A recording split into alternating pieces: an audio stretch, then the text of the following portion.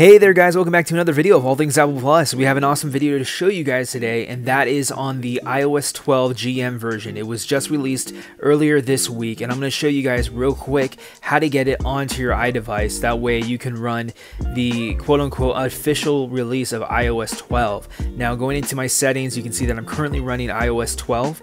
And then on the software updates, you can see that I haven't had any new updates. I'm currently on the actual GM version, so there won't be any updates for me. But under profiles, you can see that the actual software profile or the developer profile is in my device at the moment right now. Now, when the official iOS 12 software releases, this GM version is not going to supersede it, or it's not going to be anything less than it. This is the actual official release, and I'm going to show you guys real quick how to get that. So we're going to navigate into Safari, and I want you to go to betaprofiles.com/iOS, and I'll leave the link in the description below. That way you can just go ahead and quick link to that, and then it will ask you to allow to download their the developer profile onto your iDevice. So you choose which iDevice that you have. Mine for, of course, iPhone, so we're going to choose that, and then we're going to go ahead and click the install button. I do have it installed, but for the sake of the actual video, I'm going to just show you guys at least a little bit of this process. Once you guys do put in your passcode, you will get the actual developer profile on your device, and then your device will want to restart. Go ahead and let the device restart, and then navigate back into general or settings in general, and then navigate to software update, and the official or the GM version update will go ahead and populate on your device, and then you can go ahead and download and install from there, and then you'll be able to have the actual iOS 12 release before anybody else does.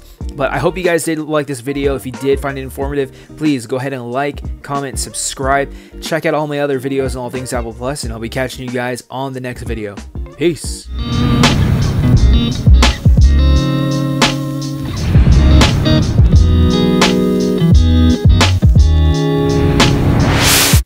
So you can choose from the either all iPhone option, or you can either choose from the iPhone X option that he has on his Google Drive, and then navigate to which wallpaper that you would like.